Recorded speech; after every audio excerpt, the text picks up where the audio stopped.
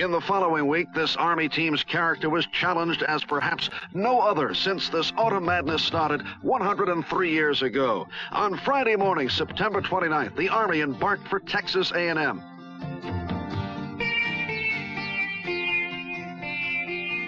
The weather in Texas was sunny and warm, and the natives were confident that the Army was ripe for the taking.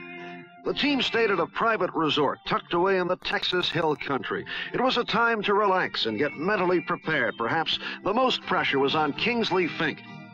It was going to be up to him to show the way in Aggie land. After losing to Nebraska 77-7, everyone was concerned about the rest of the season. We were wondering if we could come back, or if we were headed for another disastrous season like in 1970. I felt we could come back. Our team had gone through a lot together, and we knew that the A&M game was the key to our season. As Coach Cale had put it, our pride had been hurt.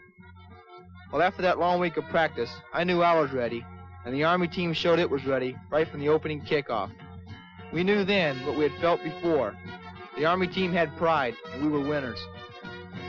But the Army's lead was short-lived. On the third play of the second period, Lex James works the option to perfection as he pitches to freshman Ernie Bean for a score. It was now 7-7.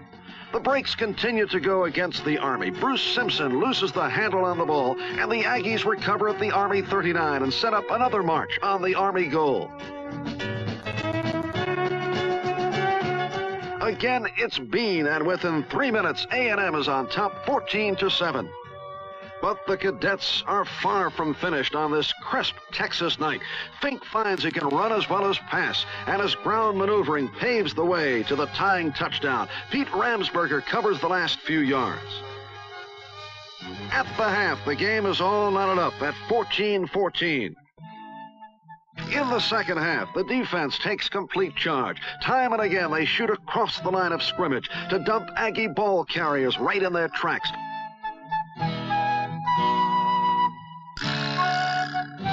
They stifle pass attempts and cut off the option.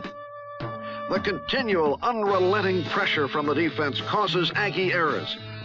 From Matt Wotel, number 20, it's his finest hour in an Army uniform.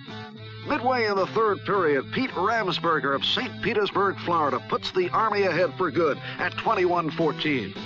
And again, protecting the lead, the irrepressible Matt Wotel makes his second interception of the night.